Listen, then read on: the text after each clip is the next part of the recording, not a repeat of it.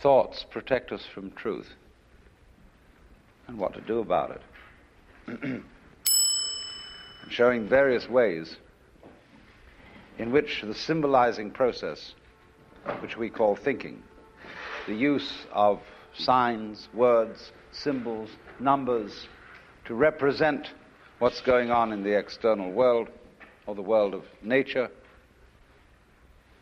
it leads us into a curious confusion that we confuse the symbolic process with the actual world. And the temptation to do this arises from the extraordinary relative success that we have had in controlling the world of nature with the power of thought. But I don't know if it's ever struck you that we really don't know whether we have successfully controlled it or not.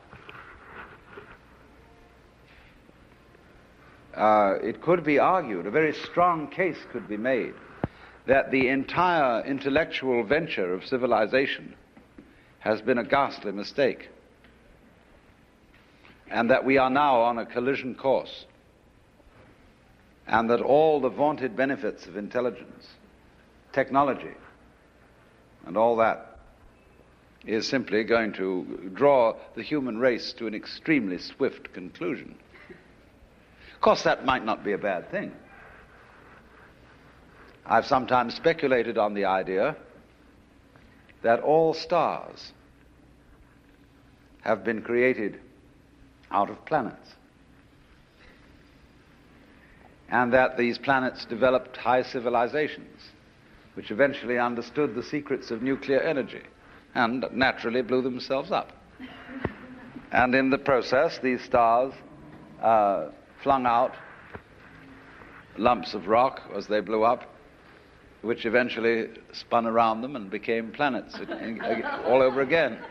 And that this is the actual method of genesis of the universe, which would accord, of course, with the Hindu cosmology, where it is,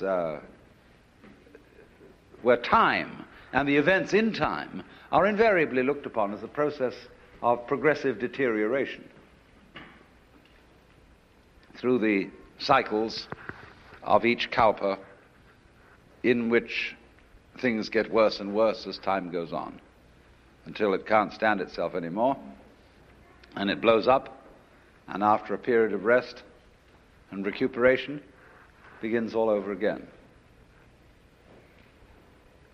Why do we somehow have a distaste for a theory of time which runs in that direction? I mean, would you rather have a rhythm that goes meow, zip, meow, zip, or the one that goes see? I mean, which is it?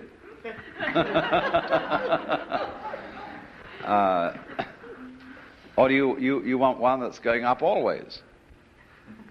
You see, always getting better. You can't even imagine such a state of affairs, because it's relative. As you succeed in life, you simply well, there was a communist, a Russian philosopher who accused the communists in their various 5-year plans and progressive notions, wherein people were always preparing for tomorrow, of converting all human beings into caryatids. Now, a caryatid is a pillar shaped in a human form which supports a roof. And he said, you are turning all men into caryatids to support a stage upon which others will dance. But of course, they never will. You have one row of caryatids supporting a floor, and very soon your children are the next row of caryatids supporting another floor, so that it gets higher and higher, but we don't really know where we began, and we're always in the same place, always hoping, always thinking that the next time will be it. And this, of course, is an eternal illusion. It's much better. Actually, one will be much happier to think that the future is simply deteriorating. I can explain that very simply. Human beings are largely engaged in wasting enormous amounts of psychic energy in attempting to do things that are quite impossible. You know, as the proverb says, you can't lift yourself up by your own bootstraps. But recently, I've heard a lot of references in just general reading and listening where people say, we've got to lift ourselves up by our own bootstraps. And you can't. And you can struggle and tug and pull till you're blue in the face and nothing happens except that you exhausted yourself. All sensible people, therefore, begin in life with two fundamental presuppositions. You are not going to improve the world, and you are not going to improve yourself. You are just what you are. And once you have accepted that situation, you have an enormous amount of energy available to do things that can be done. And everybody else looking at you from an external point of view will say, my God, how much so-and-so has improved.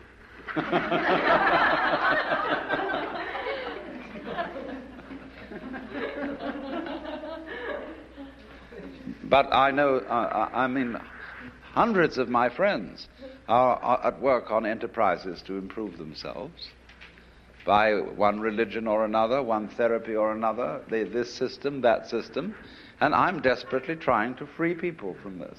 And I suppose that makes me a messiah of some kind. But the thing is that you can't do it.